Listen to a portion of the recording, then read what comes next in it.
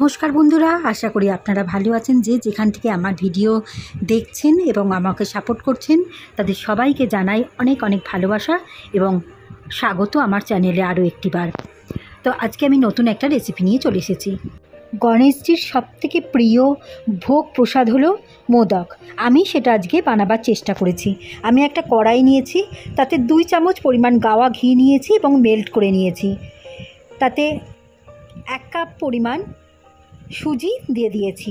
সুজিটা আমি 2 মিনিটের মতো ভালো করে আমি নাড়াচাড়া করে নেব লো ফ্লেমে। দেখুন 2 মিনিট আমার নাড়াচাড়া হয়ে গেছে।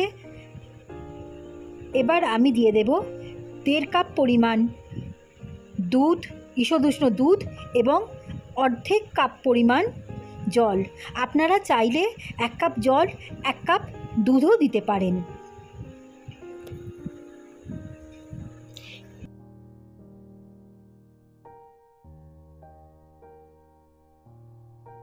এবার আমি সমস্তটা ভালো করে মিশিয়ে নেব, একটা স্মুথ মণ্ড তৈরি করে নেব, যেন কোনো রকম দলা পাকিয়ে না যায়। সেই জন্য আমি অনবরত নাড়াচাড়া করতে থাকবো। দেখুন কড়া থেকে আস্তে আস্তে ছেড়ে আসছে এবং একটা নরম সুন্দর মণ্ড তৈরি হয়ে যাচ্ছে। এবার আমি গ্যাস বন্ধ করে দেব এবং এটাকে ঠান্ডা হতে দেব। কড়াই থেকে আমি একটা অন্য পাত্রে চাপা দিয়ে ঠান্ডা হতে দিয়েছি সুজিটাকে। এবার আমি কড়াই গরম করে নিয়ে তাতে 1 বাটি পরিমাণ কোড়ানো নারকেল দিয়েছি এবং অল্প পরিমাণ দিয়েছি এলাচ গুঁড়ো। ওই বাটিরই 1/4 বাটি পরিমাণ দিয়েছি গুঁড়ো দুধ। এবার দিয়ে দিয়েছি 1.5 টেবিল চামচ আখের গুড়। এটা সমস্তটা আমি ভালো করে মিশিয়ে নেব। মেশানো হয়ে গেছে।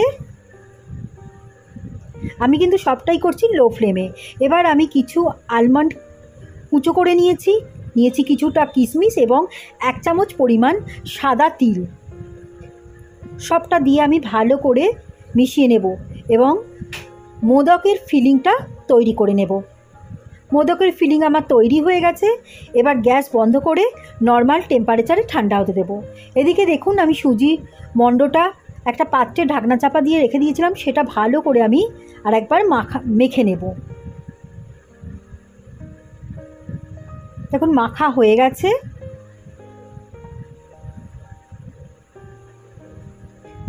আর এদিকে নারকেলের ফিলিংটাও ঠান্ডা হয়ে গেছে। হাতে ঘি নিয়ে নিয়েছি এবং সুজির মণ্ড থেকে গোলা আকারে ছোট ছোট টুকরো কেটে নিয়ে ভালো করে আমি গোল বলের মতো আকার দিয়ে নেব এবং তা থেকে বাটির মতো তৈরি করে নেব। দেখুন আমি কিভাবে করছি। এবার আমি যে পুরটা বানিয়েছি দেখুন সেটা কিন্তু ঝুড়ো ঝুড়ো হয়েছে, সেইটা আমি এবার বাটির মধ্যে ভরে দেব। দেখুন আমি মোদকটা কিভাবে বানাচ্ছি, কোনো রকম মোল্ড ছাড়াই আমি হাতে মোদকটা বানিয়ে নিচ্ছি। দেখুন আমি কীরকমভাবে শেপ দিচ্ছি। আপনারা যদি আমার এই রেসিপিটা ভালো লেগে থাকে অবশ্যই লাইক দেবেন এবং কমেন্ট করে আমাকে জানাবেন। দেখুন স্টেপ বাই স্টেপ দেখতে থাকুন। দেখুন আমি একটা ফর্কের পিছন দিয়ে কেমনভাবে আমি মোদকের ওপর দাগ দিয়ে নিচ্ছি।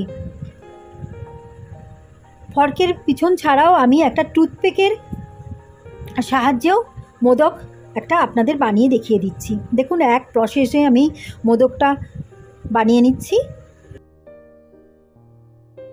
আমার এই রেসিপিটা যদি ভালো লেগে থাকে আপনাদের, তাহলে শেয়ার অ্যান্ড সাবস্ক্রাইব করবেন আর পাশে থাকা বেল বাটনটা অল করে দেবেন। তাহলে আমার নিত্য নতুন যত ভিডিও আসবে আপনাদের কাছে সব থেকে আগে পৌঁছিয়ে যাবে। আর একটা মোদক আমি বানিয়ে নিলাম। আপনারা দেখেই বুঝতে পারছেন মোল্ড ছাড়া কত সুন্দর মোদক তৈরি হয়ে যাচ্ছে। এবার আমি একটা টুথপিক নিয়ে এইভাবে আমি চারিদিকে মোদকের কেমনভাবে দাগ দিয়ে দিচ্ছি। এইভাবে আমি একের পর এক মোদক তৈরি করে নেব। আপনাদের যদি আমার এই রেসিপিটা ভালো লেগে থাকে অবশ্যই কমেন্ট করে আমাকে জানাবেন এবং বাড়িতেও এইভাবে আপনারা মোদক বানিয়ে নেবেন। আমি একটা কড়াইয়ে জল গরম বসিয়ে দিয়েছি, তাতে একটা স্টিলের স্ট্যান্ড বসিয়ে দিয়েছি, তার ওপর একটা প্লেটে মোদকগুলো আমি বসিয়ে দিলাম। এবার একটা ঢাকনা চাপা দিয়ে লো ফ্লেমে 3 থেকে 4 মিনিট আমি মোদকগুলোকে ভাপে সিদ্ধ করে নেব। দেখুন 3 থেকে 4 মিনিট আমার হয়ে গেছে।